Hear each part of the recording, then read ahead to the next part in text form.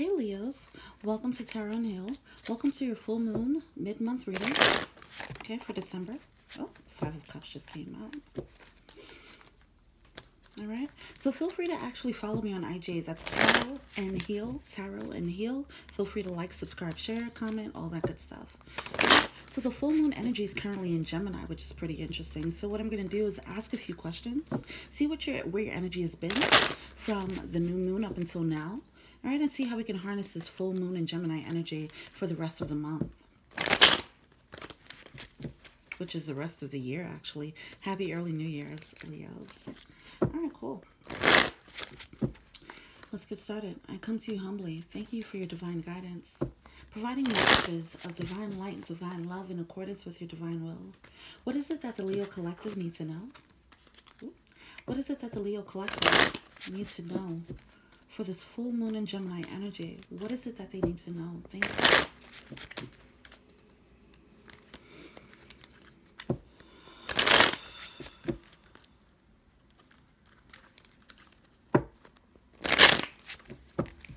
One more. All right. First question. What has the Leo Collective manifested since the new moon? What has the Leo Collective manifested in the first half of December? We're starting off with the Hermit. Some of you guys might be in deep reflection for the first half of December.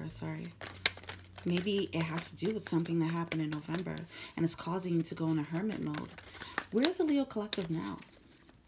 Where's the Leo Collective right now? Energetically. Where's the Leo Collective right now energetically?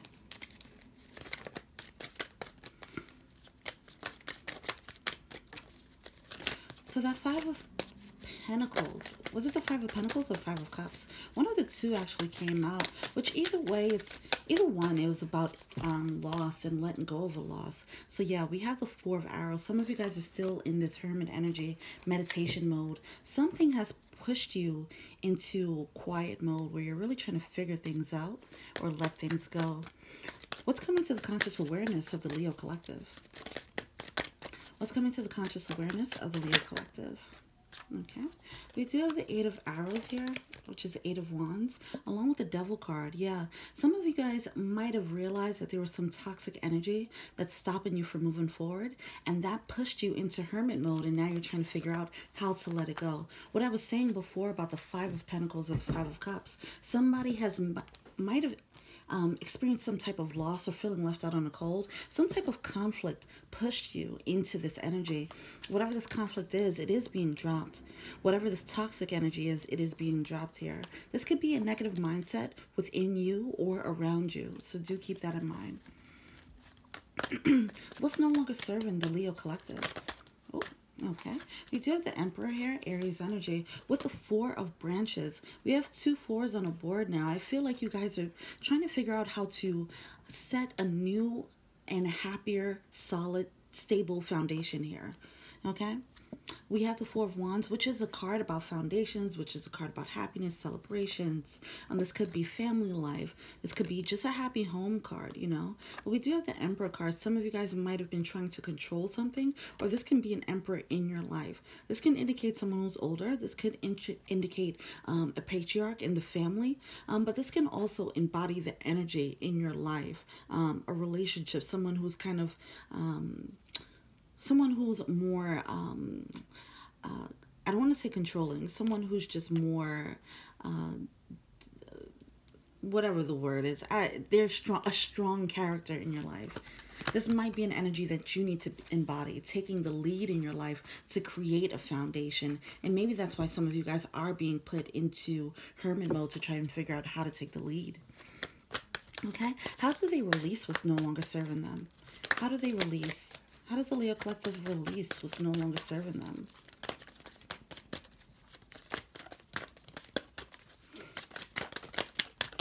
Okay. We do have the Maiden of Vessels, which is the Knight of Cups here. That's interesting. That's usually indicative of, you know, it could be a love offer coming in, but it can also mean, because this does have a solo energy right now, this could just be you thinking about how to pursue your dreams. How to pursue something that makes your heart sing here. This is a dreamer card, all right? That might be as you're trying to release whatever negative energy is in your life, it might serve you to focus on your dreams, to distract you from whatever other toxic distractions you have going on. What additional resources are available for the Leo Collective as they release? What additional resources are available for the Leo Collective?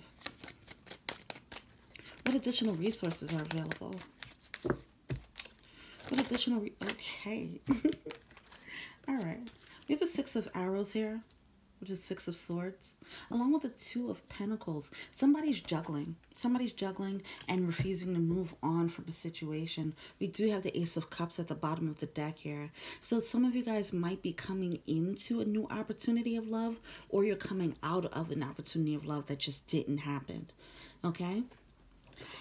If it didn't happen, it's probably because of this toxic energy, and that's what's forcing you to actually figure out what went wrong. You might be double dutching, you know, bouncing back and forth, and you're not ready to quite let this go yet. Some of you guys, it has the energy of like, you know, you might have found something that's promising, and then you're like, okay, it didn't work out. It ended before it began, and now you're just like in quiet, silent study mode, and you're just like, what happened there? What went wrong? You know, but it's kind of hard for you to kind of let go of it. Let's see what's going on with the Six of Arrows. Because the Six of Arrows is like moving out of a chaotic situation into calmer waters. But it seems as if you're kind of still stuck in that. Some of you guys might not be ready to let it go. You might not realize if it's toxic. You might not realize how toxic it is for you right now. So with the Six of Arrows, we do have the polar bear and the risk. Okay, so some of you guys feel like, I feel like even if it's a toxic situation, you're not feeling like it's that toxic, right? So you're kind of like going back and forth. You feel like this can go either way. It is a gamble. You do seem like, you see like something is a little bit off here. This may or may not work, but you're not completely sure if it's not going to work. So you're trying to power through. And that's why you didn't make a complete decision to move on from this. But you are in study mode and trying to figure it out. Okay, here we go. All right. So back to, you know, knowing that something is kind of not right. We do have the Snake card here. This is a card of, you know, being deceptive. So you know that this person is a little bit deceptive. You know that there's some toxic energy here. But for some reason you need it. I think you're waiting for clarity on a situation. You want to know for sure before you, yeah, okay. You want to know for sure before you move on. You're trying to figure out if this is a thing that's going to give you the soulmate energy. And this might very well be a soulmate. This did come out with the Four of Arrows. Somebody's contemplating on the soulmate energy. And that's why it's hard to let go of. You know it's a soulmate. You know there's a connection there. So you're trying to hold on to it like, okay, how can I make this right? How can we work this out? Let's look at the double card. Okay. Yeah, some of you guys are gaining wisdom. Let's see what else is going on with the double card here. Okay. Oh, Jesus. Okay, well, so we do have the double card. It was clarified with the owls here, which is a card of wisdom. This can be intuition, okay? Intuitively, you know something isn't right here. Intuitively, you do know that this can be stable, right? But you know that something sneaky is going on here, and that's why it's a risk. That's why you're like, it can go either way. Like, this can be the real deal if this person isn't such a sneak. You know, so you're questioning whether this person is actually sneaky or not, okay? But we do have the fox and the snake here now, so that's just confirming your intuition is on point. If you're getting this gut instinct that this person, the soulmate, might not be completely in the right energy, in the best energy for the soulmate connection, okay? So that, I feel like that's why this isn't This is no longer serving you with this Four of Wands. Someone's still holding on to the idea of this happy home. And because of that, it's causing you to stay in this chaotic situation, in this deceitful situation. You're trying to control it. You're trying to make it happen. You're being headstrong on, yeah, I can have this here. I see it, you know. And that's what's no longer serving you. Holding on to that concept, that idea. It was a seed of love. For some of you guys, it is a female energy. This could be you that's holding on, embodying this Emperor energy. You know, it could be a female who is looking at the deceptive male and trying to hold on and try to figure it out, or vice versa. You choose where it resonates for you. Okay? Yeah. Some of you guys are trying to put an end to this. Trying to put an end to this so you can get this for yourself elsewhere. Okay? I feel like some of you guys are trying to get this elsewhere. But I feel like the majority of you are really just not moving on as of yet. I feel like you guys are trying to see how this can fit now with this person, because you want this person and you know that you can get it from this person. It's like a very headstrong energy.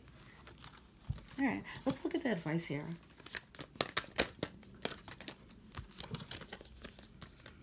Make your dreams real and watch your words. Actually, I wanted to look at this Knight of Cups and see what's going on here. Okay. So with this Knight of Cups, someone's holding on to the idea of an offer coming through for commitment, and that's a burden within itself. Okay? So you guys are trying to hold on to this idea. You're waiting for, somebody is waiting. Someone might be waiting for this commitment to come through, and that is what's holding them back. That's what's providing this sense of a heavy heart, a burden, you know, because that's why they can't move on. Somebody might have came through with this offer already, but you're not seeing the actions behind it.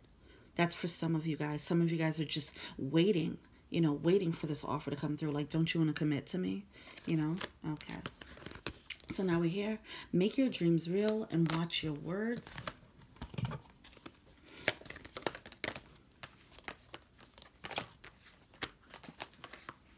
Sing your own song. See, this has all of this energy is about manifesting what works for you. Okay? This is all about manifesting what works for you here. Now, this is a card about manifestations. All right? Make your dreams real. Some of you guys need to just focus on yourself, to be honest. Watch your words. It's like, okay, if you know this person is just being deceptive, some of you guys need to just drop it. And that comes back to the energy of the five in reverse earlier that came out in the pre-shuffle. There's a need to just drop this conflict where it's at. You know, instead of just trying to talk it out, or instead of trying to just continuously study and work on it, and if you're the only one working on a situation, it's just affecting you and dragging you down. You know, so some of you guys need to focus on that. Sing your own song. All right. Some of you guys, I think it's just time to focus on you, because this person just isn't ready yet. And that's a fact that some of you have to face here. It's time to move on to calmer waters. Your intuition is telling you that they're a fox, and they are a fox. They are a snake right now. It doesn't mean that's an energy that they'll continue to embody, but that's an energy that they're embodying right now. And there's nothing you can do to try and change that. So you might as well take ownership of your own life here with this Emperor and move on to your own stability, your own happiness. Okay? You have the power to manifest right now, and I feel like right now the energy is for you to manifest for yourself. All right, Leos, I hope this resonated with you. Feel free to comment, like, subscribe, and share. Also, add me on IG, Tarot and Heal. Until we meet again, peace. Happy New Year. Bye.